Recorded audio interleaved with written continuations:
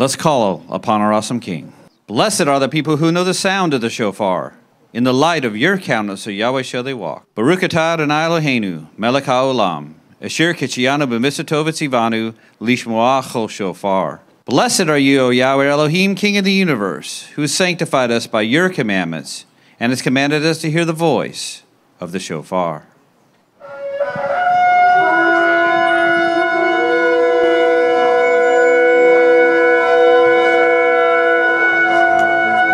Shema Yisrael, Adonai Eloheinu, Adonai Echad. Baruch Shem Kevod Malchuto Leolam Vayed. Hear, O Israel, Yahweh our El, Yahweh is one. Blessed be his name and his glorious kingdom forever.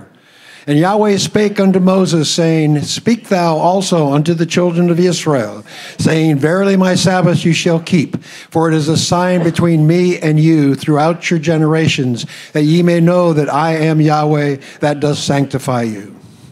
Wherefore the children of Israel shall keep the Sabbath, to observe the Sabbath throughout their generations, for a perpetual covenant. It is a sign between me and the children of Israel forever. For in 6 days Yahweh made heaven and earth, and on the seventh day he rested and was refreshed.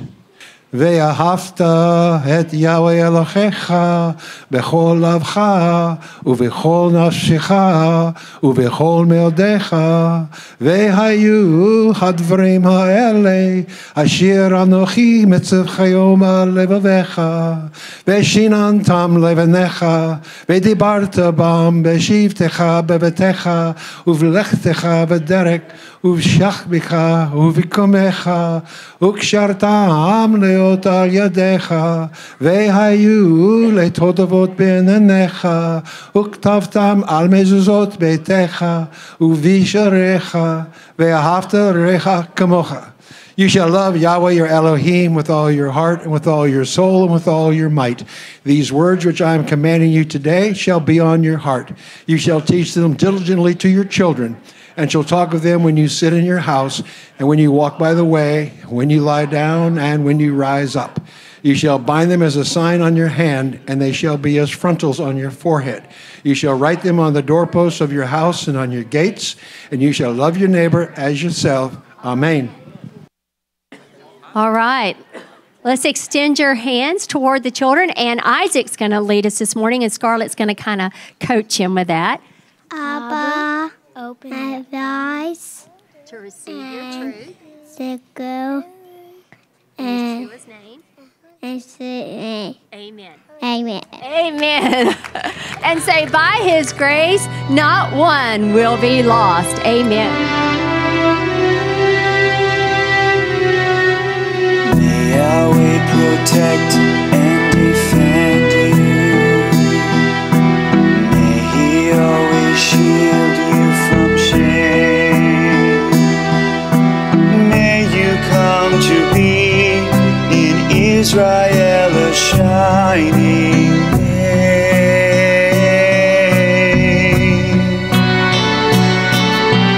May you be like Ruth and Ephraim.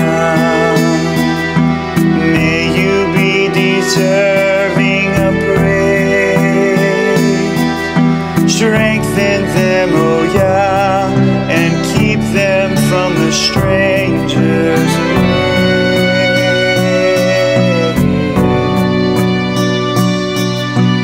May Yah bless you and grant you long life. fulfill our Sabbath prayer for you. May Yah make you good husbands and Give you wives. children who will care for you. May Yahweh protect and defend you. May Yahweh preserve you his way. Favor them, O Yah, with happiness and peace will hear our Sabbath prayer. Amen.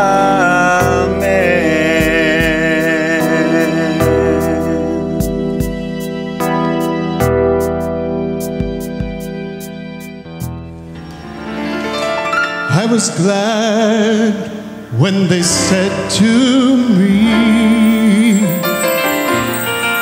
come to the house of the Lord. Standing here in your gates again, up to Jerusalem. Oh, I was glad when they said to me, come to the house of the Lord. Standing here in your gates again, up to Jerusalem, up to Jerusalem, up to Jerusalem. Jerusalem, peace, Adonai, Shalom. Blessing be yours, God's peace within your walls. I was glad when they said to me, come to the house of the Lord. Standing here in your gates again, up to Jerusalem. Oh, I was glad when they said to me, come to the house of the Lord. To the house of the Lord. Up to Jerusalem, up to Jerusalem, up to Jerusalem. The city of praise, where the tribes shall Hallel. We lift our voice to the God of Israel. I was glad when they said to me, come to the house of the Lord. To the house of the Lord. Up to Jerusalem. Oh, I was glad when they said to me, come to the house of the Lord. Standing here in your gates again, up to Jerusalem, up to Jerusalem, up to Jerusalem. I was glad when they said to me, come to the house of the Lord. Standing here in your gates again, up to Jerusalem. Oh, I was glad when they said to me, come to the house of the Lord. To the house of the Lord. Up to Jerusalem, up to Jerusalem, up to Jerusalem. Let's go. Up to Jerusalem, up to Jerusalem, up to Jerusalem. Come on, let's go. Up to Jerusalem, up to Jerusalem, up to Jerusalem, up to Jerusalem.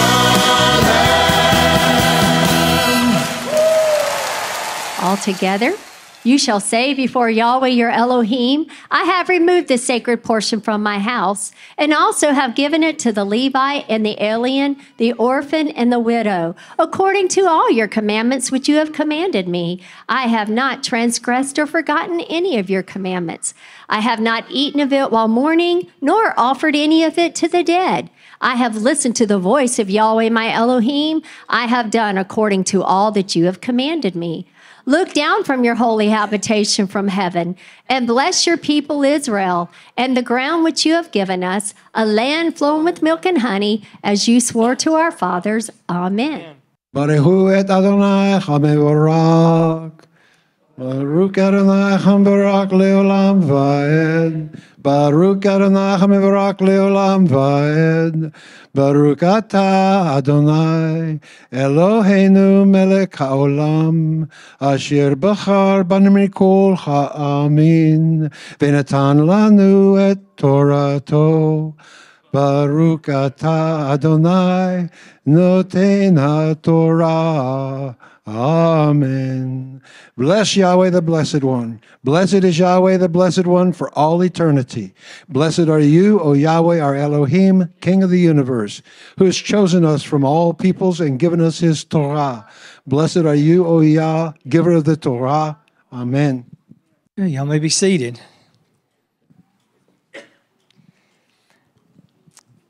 So anyway, I'm having my lovely wife. She's going to help me today.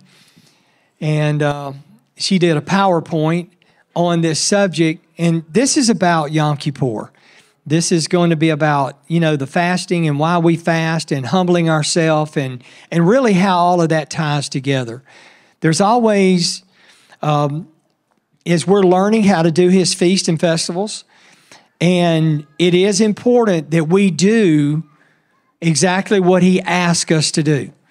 And because just like we was, singing in that song, he has a reason for everything that he does. And a lot of times he puts things in our past for us to do because of rebellion, like wearing the tzitzits. Wearing the tzitzits stem from because they were rebellious. And he said, this is what you're going to do to remind you. And that word is plural, so it was supposed to be for the community to wear them so that they would be reminded of the commandments. And that's what he said. Whether people do it or not, that's on you. You're going to answer for that one day, and they're just not threads. But now, if you're going to put the tzitzit on and you're not going to do what the commandments say to do, then they become threads. So there's a reason why. And so on the Day of Atonement, there's always been this issue, do we fast, do we not? What does it mean? And all of the above. So we're going to teach on that today because Yom Kippur is coming up. Guys, we know and we understand that when he taught about Passover, and I just want to liken this. For many years, they took a lamb, and they went up to whenever the tabernacle was in Shiloh, and remember the tabernacle, I think that's where it was at for all of those years, almost 400 years. And they went there and they sacrificed that lamb. They sacrificed that lamb with the tendency of looking for the lamb to come. They wasn't just doing it because, okay, this is the time to have a meal. They brought that with their heart of knowing that one day Yeshua was going to send the Lamb of Elohim, the Lamb of God. He was going to send that. But then what happened is they got so used to just doing it and it became rote, they forgot to look for the Lamb to come. And then when he came in their midst, in one moment, they were saying, hallelujah, and then 4 days later, they're saying, crucify him. And so it shows them that their heart wasn't trained to know what the times and seasons and to see exactly when it unfolds in our life. This is why this is important. Because guess what? This day, the Day of Atonement, whenever trumpets happens, guys, the Day of Atonement is Judgment Day. There's no more, can I get myself ready? You're now standing before your Maker. And if Yeshua is not, the blood of Yeshua, if Yeshua is not standing beside you as an advocate, your lawyer, and you're standing there by yourself, you're in trouble. Because then after that time is over, it talks about the closing of the gates. The scriptures tells us many times, and even in Matthew, about whenever it's over with, that gate and that door is shut. And there's a lot of beating and banging on that door. And he says, depart from me, you workers of lawlessness. In other words, those who didn't follow the commandments, those who didn't follow my ways. I've given you my ways. This is what you do. You didn't do it. Now the door's shut. Where have we seen this shutting of the door before? All the way back during the time of Noah. He gave them time. He ministered to them for years. And then all of a sudden, he said, load up. And when they loaded up, the animals showed up. Then he told the guys, Noah, you and your family, you load up. The door stayed open for 7 more days. And then Yahweh shut the door at his time. And I'm telling you, at the moment when that door hit, rain started falling. And that's what happens. Everything happens that quick. So this is what this is about. And so taking Yom Kippur seriously is about life and death of being in the kingdom and being cut off. And so this is why this is very, very, very important. So with that, it says, where do we get afflicting or humbling our souls is fasting. So I'm going to have Tammy help me with this today because she's going to do some reading. So it's at least 3 times in the scripture that we're told to afflict or humble our souls on Yom Kippur, Day of Atonement. In the first place would be Leviticus 16, 29 through 31. All right, let me read this one, Okay. and then I'm going to let you read the next 2. Okay. This shall be a permanent, does anybody know what permanent means? Forever. Permanent statute for you. In the 7th month, on the 10th day of the month, and it says something. You shall humble your souls. Now, I just want to say this. When you're fasting or when you're humbling your souls, you're affecting your spirit, soul, and body. You're affecting everything about you. So it says you're to humble your souls and do not do any work, whether the native or the alien. So who in the land was supposed to not do any work? No one. It was supposed to shut down on that day. Who sojourns among you, it is to be a Sabbath, a Shabbat, a Shabbaton, of solemn rest for you, and you may humble your souls. It is a permanent statute. Now, it's sort of impressive that he's shutting everybody down in the land. He's shutting everybody down on this day. This is how important this day is, and this is how important it is for us to humble our souls on this day. And you have a double it that it's a permanent statute. He begins and ends that passage there with a double it. Then we have Leviticus 23, 27, and 29. On exactly the 10th day of this 7th month is the Day of Atonement. It shall be a holy convocation for you, and you shall humble your souls and present an offering by fire to Yahweh. If there is any person who will not humble himself on this same day, he shall be cut off from his people. So you can see what I just said there before. The word, he shall be cut off among his people. This is what happens. Remember the 10 virgins? 5 were wise, 5 were foolish. 5 didn't have enough oil. What happened? That's a picture. They were cut off from among their people. They were cut off from Yahweh, and this is the language that's talking about even in that parable. Then we have another verse in Numbers 29:7. It says, then on the 10th day of this 7th month, you shall have a holy convocation, and you shall humble yourselves. You shall not do any work. So he's repeated this 3 times just in the first 5 books of Torah to the children of Israel. I mean, if we didn't get it time 1, we're going to get second time, and we get a third. Every word that is to be established has how many witnesses? 2 or 3 witnesses, exactly. Amen. So we have here, we have the word in Strong's, nephesh, the word soul. This is one thing that you've heard. You've been here, you know, you're not strange, you know, to this word. Some that may be visiting may be strange to this word. Nephesh is where we get our word when we talk about soul. But not only do we talk about soul, it says self, life, creature, person. What is the one in red? Appetite. Appetite. Mind, living being, desire, emotions, and passions.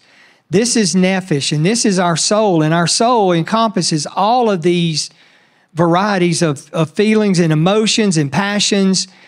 And guys, we understand the word appetite. And the word appetite affects us not only when we're hungry physically, but also what our desires are in spiritually and all of these other things is cravings that we have. So we're going to, hopefully by the end, you're going to see how all of this ties in, especially when we get to the place of appetite. So Tammy, if you would, read Psalm 35:13.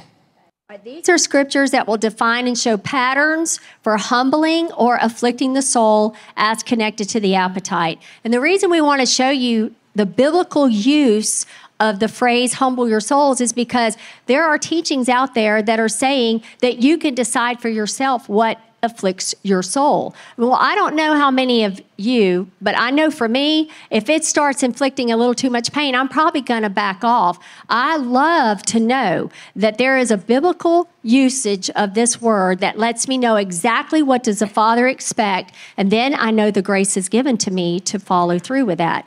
So one of the verses is Psalm 35:13. But as for me, when they were sick, my clothing was sackcloth. I humbled my soul with fasting, and my prayer kept returning to my bosom. Do you want me to read Ezra as well? Ezra 8:21. Then I proclaimed a fast there at the river of Ahava, that we might humble ourselves before our Elohim to seek from him a safe journey for us, our little ones, and our possessions. Psalm 69:10. When I wept and chastened my soul, that word is also afflicted my soul, with fasting, that was to my reproach. And in Psalm 69:10, because I have the ESV, the word chastening is the word humbled. So what we're doing is we're giving you plenty of scriptures of talking about now fasting, humbling your soul, chastening, and all of these words that relates back to our appetite. All right, I'm going to let you, if you would read,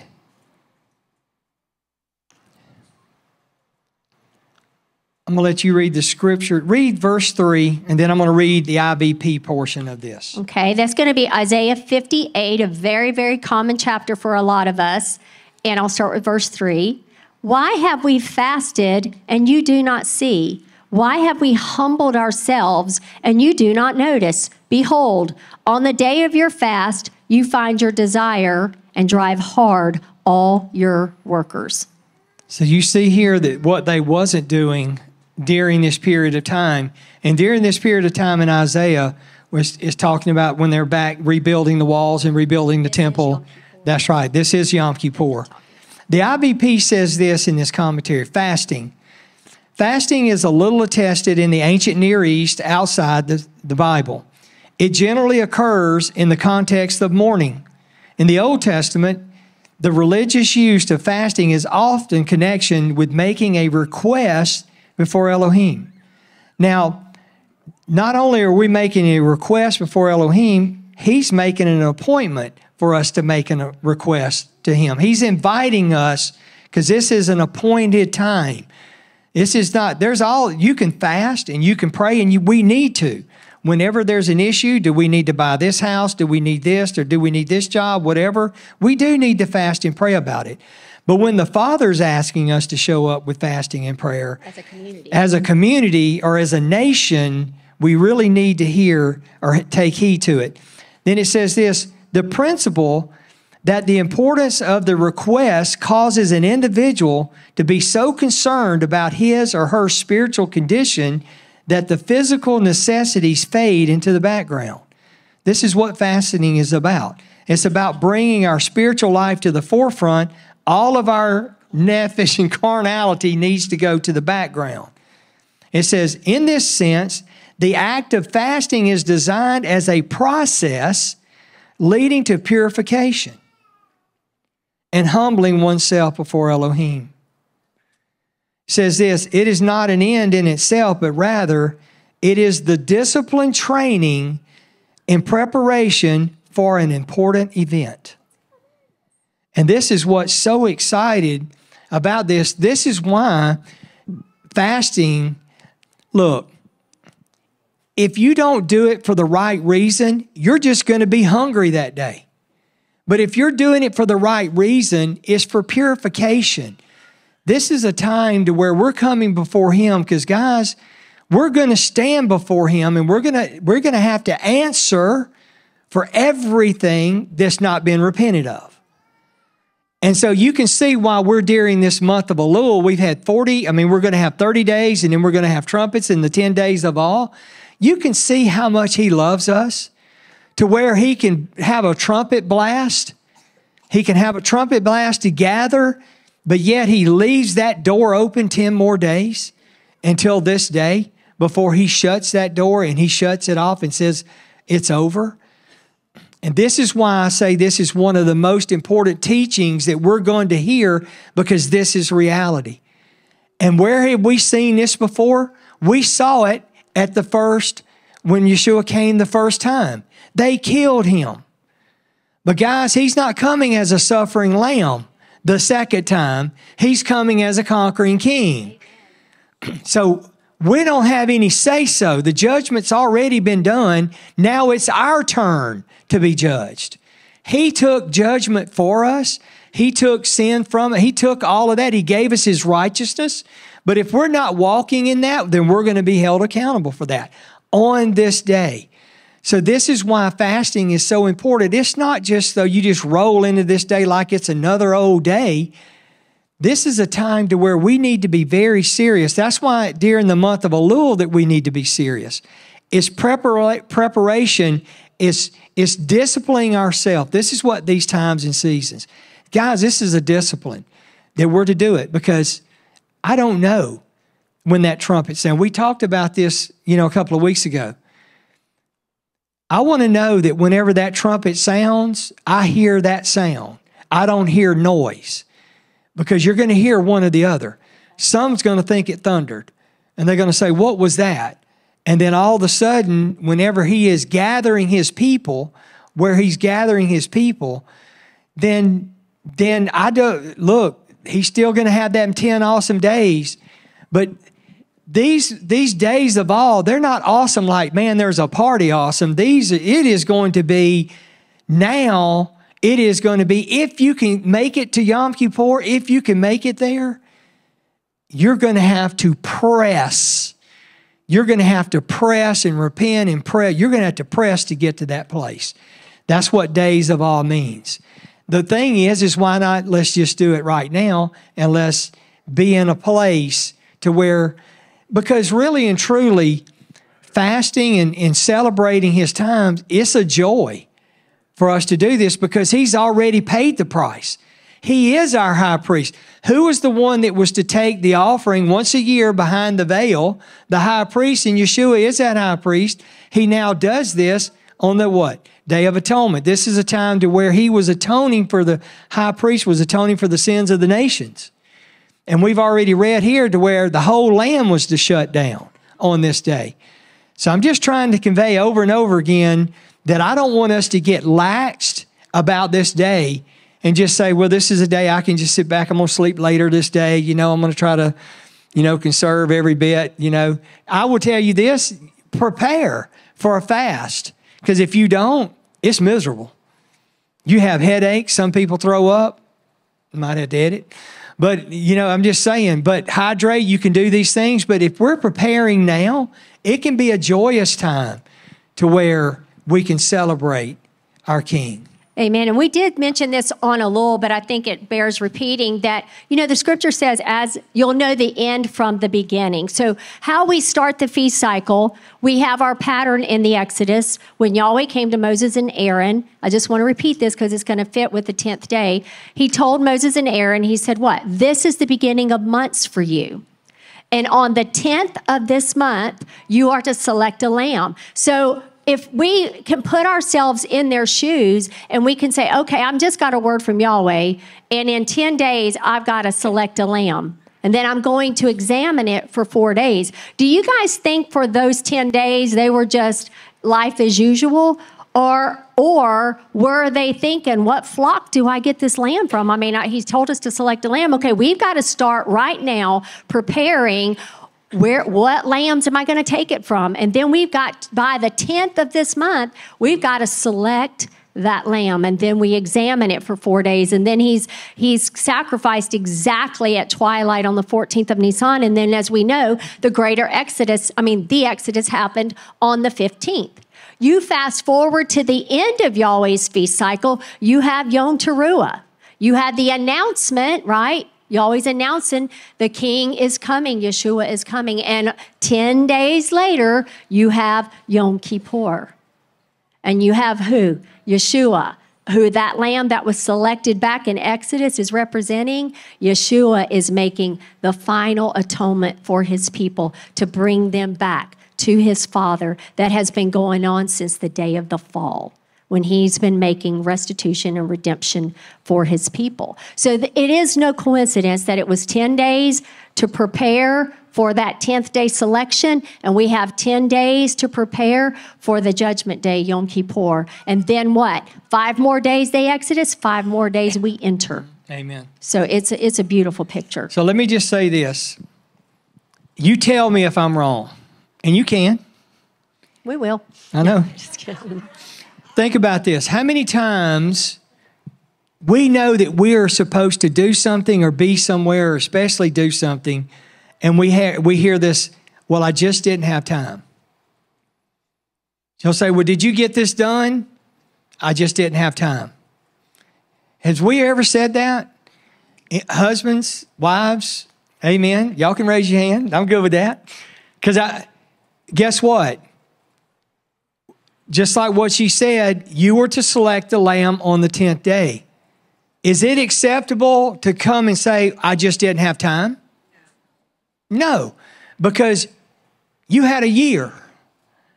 You have a year to know that you got this preparation after the last one, after the last Pesach. You got a year to know, guys, this is the way we are.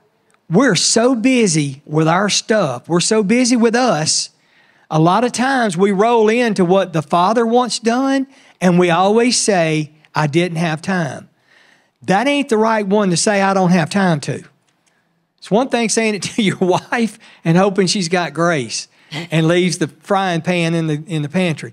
But my thing is to do it with him, and when he says, you've got my word, because he doesn't come out and remind you all the time. He sends his shepherds to do that. And I'm reminding, and we've been reminding, but sometimes we still slide in and say, man, here I am the day before and I'm rushing to get things done. That's the wrong attitude. And this is something that, because this is about training to know how important he gave up his son's life for me. And then I'm going to tell him I just didn't have time. That's the wrong answer, because I will be standing on the other side of that door, not on the right side. Amen. Verse 5 of Isaiah 58 says, is it a fast like this which I choose, a day for a man to humble himself? Is it for bowing one's head like a reed and for spreading out sackcloth and ashes as a bed? Will you call this a fast, even an acceptable day to Yahweh?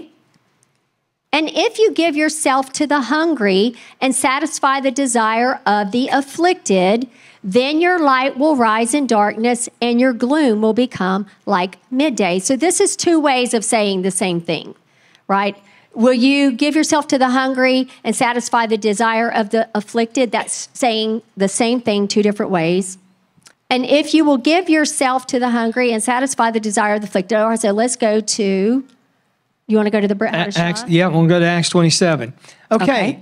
Acts 27. Is this sort of after the resurrection of Yeshua? So we can see that they were still, the temple's still standing here. But even when the temple wasn't standing, you still saw them celebrating the feast. All right, but in this verse here, in verse 9, it says, when considerable time had passed, and the voyage was now dangerous, since even the fast was already over. What fast do you think that they were talking about? That's right, Yom Kippur. Paul began to admonish them. I want to read a little bit in the IVP commentary on verse 9. The fast here refers to Yom Kippur, the Day of Atonement, which occurs in September or October, because we know how the feast days are.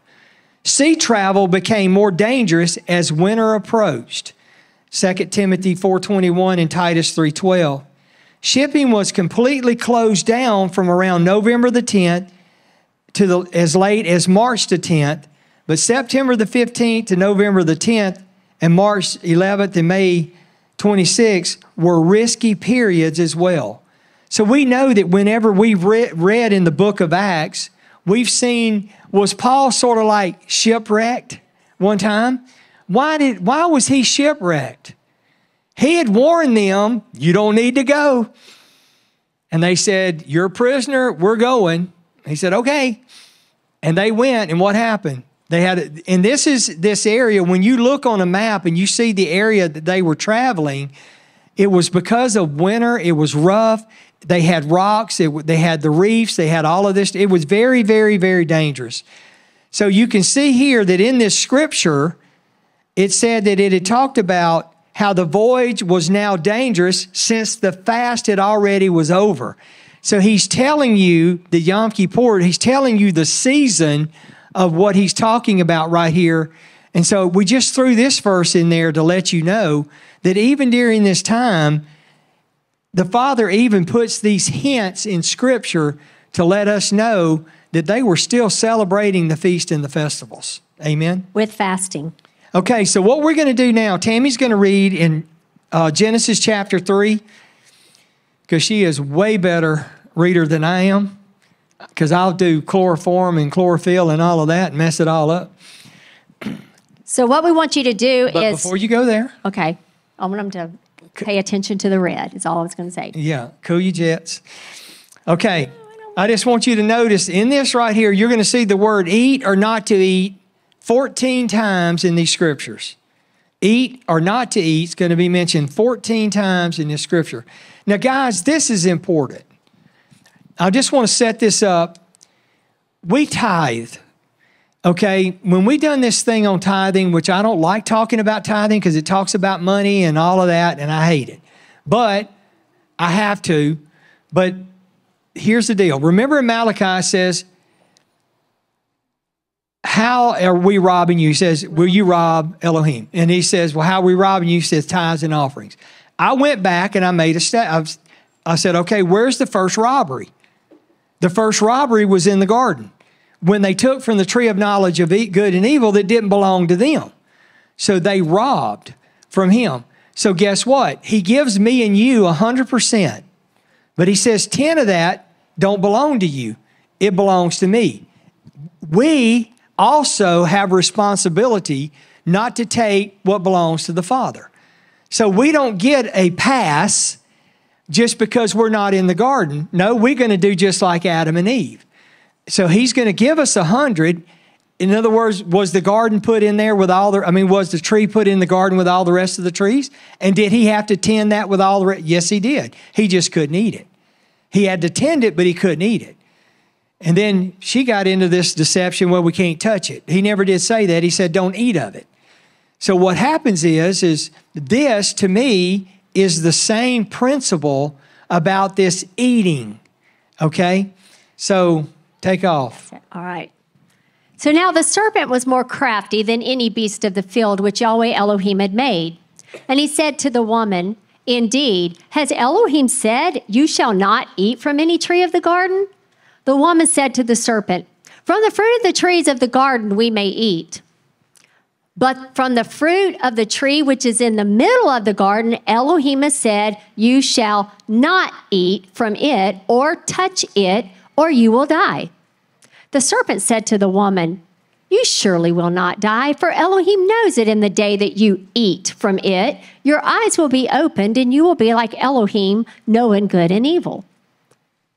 When the woman saw that the tree was good for food, and that it was a delight to the eyes, and that the tree was desirable to make one wise, she took from its fruit and ate, and she gave also to her husband with her, and he ate.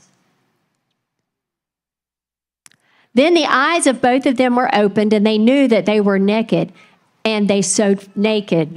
And they sewed fig leaves together and made themselves loin coverings. They heard the sound of Yahweh Elohim walking in the garden in the cool of the day, and the man and his wife hid themselves from the presence of Yahweh Elohim among the trees of the garden. Then Yahweh Elohim called to the man and said to him, where are you? Now, did Yahweh know where he was? Absolutely. Is that a rhetorical question he's asking? Yep. Absolutely. He said, I heard the sound of you in the garden, and I was afraid because I was naked, so I hid myself. He said, who told you that you were naked? Have you eaten from the tree of which I commanded you not to eat? The man said, the woman whom you gave to be with me, she gave me from the tree, and I ate. That's what I'm talking about. You know, remember, she's my helpmate, and the helpmate helped me eat that fruit. Mm-hmm. And y'all have been blaming us ever since, hadn't you? What I'm talking about. Then Yahweh Elohim said to the woman, what is this you have done? And the woman said, the serpent deceived me, and I ate. Then to Adam he said, because you have listened to the voice of your wife and have eaten from the tree about which I commanded you, saying, you shall not eat from it. Cursed is the ground because of you. In toil you will eat of it all the days of your life. And the Hebrew word for toil is the word itzafon. And the biblical usage of this word is pain, labor, hardship, sorrow, and toil. Can you see the concepts of affliction, humbling yourself, sorrow, pain? So from the beginning, because they ate something they were not supposed to eat, then this is the curse that was put on them. So this is going to begin to tie things together. Okay. So before we go to the next, we can go to the next PowerPoint. So here is what we're understanding. Fasting, humbling yourself, afflicting your soul, all of this ties back to the very beginning. It ties back to the very beginning when they were disobedient to start with, when they didn't heed exactly what Yahweh told them to do. We are to guard and keep what the Father has given us. We talked about last week, we talked about whenever we as a people, the children of Israel as a whole, we live within the boundaries that the Father gives us. We don't go outside those boundaries. Remember, we talked about Esau and we talked about Moab and Ammon, and you talked about these people. And the Father said, you're going to go up by them, but do not attack them because I will not give you into their hands. Because he gave them a portion. Whether we like it or not, whether they liked it or not, they had a boundary and they had a portion. And if you noticed it, it was where Lot was when you read the scripture. The Father does things for us and brings us back to him using exactly what starts in the beginning. He doesn't create something totally new. He's using from Genesis, everything that you can find from Revelation, you can go right back to Genesis and you're going to see from the very beginning, from the creation of days, and then man and beast both being created on the sixth day. And because man gave himself over to his appetite was to do what? I can be like him. I can be equal to him. Maybe I can take over him. In other words, I can run this show. See, he appealed to his nephesh. He appealed because what did it say? He created man from the dust of the ground. And when he said he breathed life into him and he became a living what? A soul. He became a nephesh. He became a being with appetites. He became with passions and desires. We're supposed to be that way. But they are supposed to be under governance of Yahweh and his rules and his ways and his boundaries. And he set boundaries in the garden. And he said, of all the plants and the trees and everything you can eat of, freely eat of it, tend it. I mean, we're talking fruit coming into bearing every month and all of these things and rivers and all this stuff. But he says, but there's one. That tree is not yours. And the very thing, that nephesh, that appetite, that started pulling on him to where they ended up doing what they were not supposed to do. So what is the Father trying to tell us? He's teaching us that we are not going to not have our garden experience. We are not going to go through this life with a pass. We're going to have that same experience. So you know what? There's going to be one day a year that we are going to have to put that nephesh, that appetite, we're going to have to put that down, and we're going to have to concentrate with Him. Because you don't think food got Him in trouble? Food got you in trouble, so why would He not use food through fasting to afflict our soul, to bring us back to the most important relationship with Him? Could we not give up an apple fritter one day a year? You know, could you not give up whatever you need, whatever you love, one day in a whole year? He gave up His Son for us. And this is what this is about, and this is why when we bring this teaching and we tie, because we've been trained in patterns and principles all of our life through her dad, and I just know, just believe, and I hear people say that this word fast, you know, they tie this word and they tie that word, and this word, it don't mean this and it does mean this, it goes back and forth. Guys, fasting is fasting. You know, I'm just not that. I just know that. Well, it's equivalent expressions, and if we don't understand equivalent expressions, then if the scripture uses an idiom and you look up the Hebrew or the Greek word of the idiom used, you're not going to arrive. If you look up humble or you look up afflict, it's not going to say go without food, because there's a concept there. The Greek mind, right, wants to go in, and if you use an idiom, I'm as full as a tick, and you go and you look up the word tick, it's not going to tell you that that tick means that you are stuffed to the gills. It's not going to tell you that. You have to know that when a tick has sucked its blood off of you and he's full, he can hold no more. You have to understand that what is the purpose of the saying. So the purpose, the Bible defines what humbling your soul and afflicting your soul looks like to Yahweh Elohim. And the interesting thing too, in these Genesis passages, they were tested in the lust of the eye, the lust in the flesh, and the pride of life, right? It looked good for food, and they wanted to eat it, and also that they could be like Elohim. When Yeshua came, and the Spirit, the Holy Spirit, took him into the wilderness to be tested by Satan, he was also tested in all three of those areas. The lust of the flesh. After what? For 40 days? After fasting for 40 days. And he was hungry, right? So he took him to the wilderness for 40 days and tested him.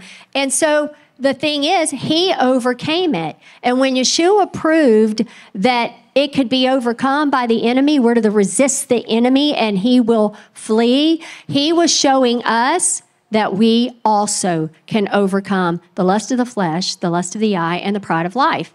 That we too do not have to fall like Adam and Eve. So every time we do this, we're making recompense. Every time we return our tithes for having our forefathers originally robbed in the garden, we are undoing that which was put in place by Adam and Eve. So we're returning and returning and returning back to the garden every time we do it the way he did. So every single thing has a purpose, and it's actually undoing that which was set in motion to curse us. Amen. So then it says this, because of one man's sin, well, I was reading it. There you go. All fall, I guess. But because of one man's death, many came to repentance. Present tense. Sounds good to me. So what is Yom Kippur? The National Day of Repentance, Judgment Day, that which we go through to determine if we go to the marriage supper of the Lamb or Sukkot. Do you think it's interesting? The Bible calls it the marriage supper of the Lamb. That's redemption language. That's saying that you ate something to get you kicked out, but I've prepared a supper for you that you're going to get to eat with me. You thought eating from that tree in the midst of the garden was eating with me and would make you like me and closer to me. That actually cut you off. Now, if you'll do what I tell you to do right before Sukkot, he called it a supper. You think that's a coincidence? So we will definitely get to eat from the tree of life instead of eating from the tree of knowledge of good and evil. So being able to partake of the tree of life and to be able to eat, and that's what we all want to eat of, and that's that supper. This is what we're going to all get to partake of. And this is going to be the beautiful thing. But yet for us, every year, this is what this speaks of. It speaks of exactly the judgment, what happened, what Adam did in the garden, and what Yeshua did at Pesach. All of it. Remember, we talked about being sealed, even at Shavuot, being sealed there when he gave the Torah and he gave the Spirit, this sealing. We need to hold on to that sealing and walk in that sealing to bring us to this point. And so what he's doing is he's also in this feast and festivals, he's reminding us of what it still cost. Because Yeshua is the high priest. He's still there. And this is what's beautiful about this story. It talks about these two goats. We're not going to talk about, you got one goat that was laid hands on and he was put out, and the other goat was sacrificed. It wasn't a very good end for either goat, really. But you can see that Yeshua paid that price on both sides. But yet we get to partake. And this is what she's saying here. If we do what we need to do to not get ourselves cut off, we can celebrate a feast and a festival with him in the kingdom, not only just for 7 days, but for eternity. And that's what this is all about. And here's another little cool connection I find, is that what Adam and Eve did affected all of mankind, right? That's right. Eating from a tree caused the fall of all mankind. Do you think it's another, is it a Yah incident? I think it is, that he requires us as a community, he said what? To have a holy convocation on Yom Kippur. And we're to all do it together in one mind, one accord. So all his people fast and have a holy convocation together on the 10th day of the 7th month. Why? Because it's all mankind that's being brought back, not just two people. So it started with two, it ends with a nation. Now I need that nation to come together and bring it back where we can become one in him. I mean, I just think about this picture. I just would love to see all the world one time, all fast on the Day of Atonement, not arguing about calendars, on the Day of Atonement, all of us, what would it shake in heaven if all the nations and everybody, because see, Israel was to follow Yahweh and be a light to who? The nations. All the nations. And then do you know what? By doing this, do you know that all the nations would have followed suit? All the nations would have been celebrating the feast and festivals. All the nations would have been coming up.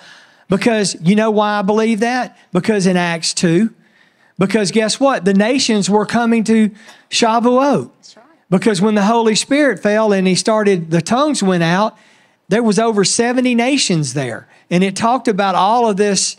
So you see that the nations were already coming in off of just of this messed up deal that Israel had it all messed up.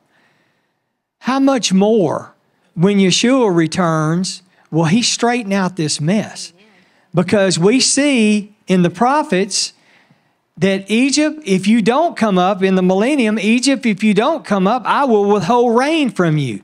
So you're going to see the nations. We should have already been doing this. We should have been doing this years ago. We're going to do it in the millennium, but this is why we're here, because this is where we're headed to. Okay, so in Joel, the scripture says, consecrate a fast, proclaim a solemn assembly. All right, we know what that is, right? Getting everybody together, holy convocation, corporate worship, that's what that means. Gathering the elders and all the inhabitants of the land to the house of Yahweh. When did they ever gather everybody to the house of Yahweh, to the temple? Always 3 times a year, when they would always come up to the feast and festivals. So when he's telling them to consecrate a fast and he's telling everybody to come up to the temple of your Elohim and cry out to Yahweh, alas, for the day of Yahweh is near. and it will come as destruction from the Almighty. So when we used to read that, right, I know when I was in the charismatic church, we read the book of Joel a lot.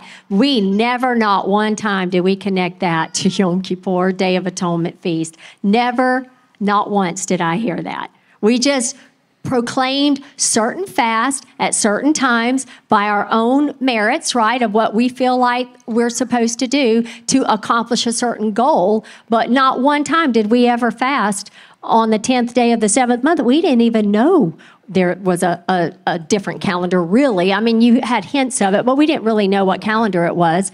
And if you're on the wrong calendar and you're proclaiming your own fast, which Isaiah 58 does talk about, then we don't end up at the right time doing the right thing for the right purpose. I'll just give you a small little analogy. This past week, one of our grandchildren had an orthodontist appointment, and they went by a certain clock in the house.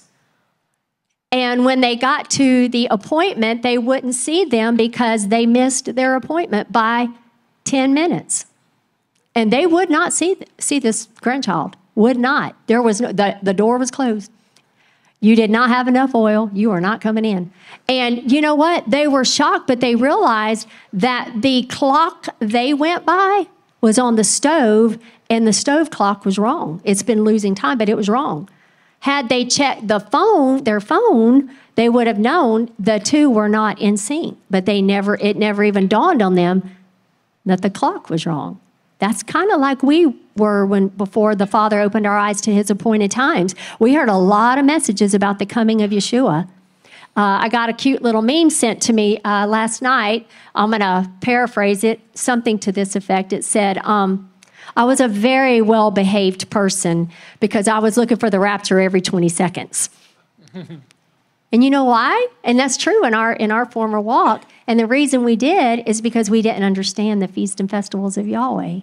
I could have had a lot more relaxed days and unhurried baths if I'd realized that truth, right? Because they're hurrying up. So all that to say, we have to be on his time clock, on his calendar, and not only on his time clock and his calendar, but doing it the way he said to do it. So look, when we have these teachers out there and they're diminishing and minimizing the holy convocation, the doing things together, the fact that afflicting your soul and humbling your soul does not mean to not fast, and yet there's so much biblical evidence to the contrary. I can tell you this, you're running a great bigger risk not to fast and be told it's better to fast and be told you really didn't have to than to not and say it was all over my word what humbling the soul meant. We are much safer to go ahead and fast. Amen. So all of that to say, when we fast, this is a reverse of the curse. They ate something that got them kicked out and cut off from the garden. If we'll not eat and we will fast before Sukkot, then we get to enter in to the joy of Yahweh. We get to enter into Sukkot. Sukkot, the marriage supper of the Lamb, the millennial reign, all of those are equivalent expressions. They mean the same thing in the word. So I find that it's interesting. They ate something and got kicked out. We don't eat something and we're brought back in. It truly is a reverse of the curse. Amen. So if you want to know... So let me say this right here, because this is important too. We always want to make sure, because we're winding down. This is the thing. If you're on medication, if you have medical issues or whatever, you have to have water, you have to have fluids, or you have to have whatever you have. That's for you to do. The Father understands that. That's right. Okay? So I'm just saying that I don't want somebody to go out of here and saying, well, you know what, bless God, I'm just going to, and then you die on me. You know, that ain't what we're doing here. Choose life. You choose life. That's and right. So there's certain people, if people are pregnant, you know, you have to have your water, you have to have whatever. Food. That's right. Now, look, you may want to give up a Ritz cracker. That's fine. A chocolate bar. Or chocolate bar or whatever. That Coffee. I mean, you can do something, you know. But at the same time, but what we're saying is, but if you have a medical condition and all that, we're not talking about you doing this. You can pray to the Father and ask Him, but be wise. You know, we have doctors here. You just ask. We want to be wise with our bodies too. So I want you to know, as serious as this is, at the same time, there is grace for there is grace for those who are not well. And so I just want you to know that you take your liberties, you can pray, but there may be something you can fast. If you have a medical condition, there are other things that you can fast, and you are very much a part. And so do not feel condemnation with that. For all others that do not have a medical condition, here are 6 verses, just to name a few. And what this is going to show you is the biblical pattern for fasting was food and water. So for those who are able, that is the most biblical way to fast. For those who are not, choose something or some things that you can do to get to be a part of it and know that you are. Amen. So, if we fast on Yom Kippur, we will feast at Sukkot. So it's just a beautiful reverse of the curse. Amen. Well, the last thing that I wanted to do was this, is wearing, a lot of times when we come in here on the first night and we're doing our prayer time on Yom Kippur and we're doing our, the Kol Nidre, when we're doing our prayers, we wear white. It's customary to wear white. And I'm going to read the scripture why it's customary. Revelation 19, 7 and 9, it says, "Let us rejoice and be glad and give the glory to Him. For the marriage of the Lamb has come and His bride has made herself ready." See, we're past it. In other words, our blood, yes, reversing that. Blood going from red to white. It says, "It was given to her to clothe herself in fine linen, white and clean." And he tells you what the fine linen is. For the fine linen is the righteous acts of the saints. So when we're obedient, and so what we do is we like to wear white. That night is just symbolic of showing us that we have come, because when we stand before Him on Judgment Day, if you have the blood of Yeshua that's cleansed you, you will be clothed in white and you will be standing before Him. And I sort of like to represent that. So we just asked if you would do that. That would be, it's really nice to see everybody in white as we're doing our prayers and as we're entering into that time. So do you have anything? All right. Well, I hope and pray, we'll close in prayer, that with this PowerPoint, we do have it. If you need it, Tammy can probably get you some stuff with it. But it is, guys, it's important. And I think we really overemphasize that. So I hope and pray that this was very, very beneficial to us. I know a lot of us has been here for a long time. This is what we do. And but those that are new probably don't really know, well, I'm just doing it because y'all have done it. No, there's a reason why we do what we do. Amen. So, Father, we just come to you, and I just pray, Father, that you, Yahweh Elohim, deserves all the praises and honor and glory from your people. Also, your Son Yeshua, who paid the price for us to be able to celebrate these feasts and festivals with meaning. So, Father, I just pray that as we're closing this portion out here, that you would be very, Father, is just so proactive in our lives that you would be mindful to minister to our hearts about this subject matter.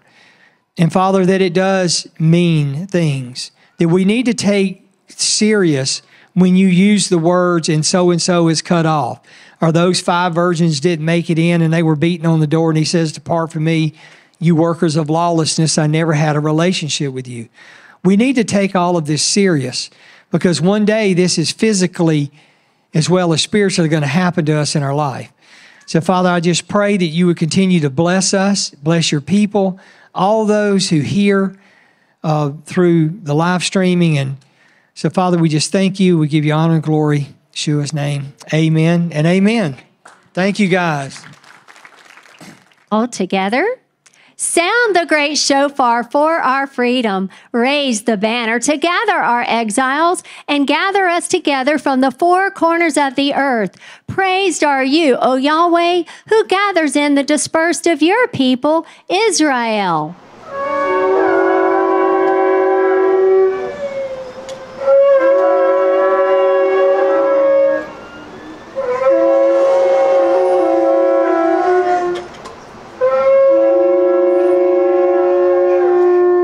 Amen. Call them in. And prayer for the United States of America altogether.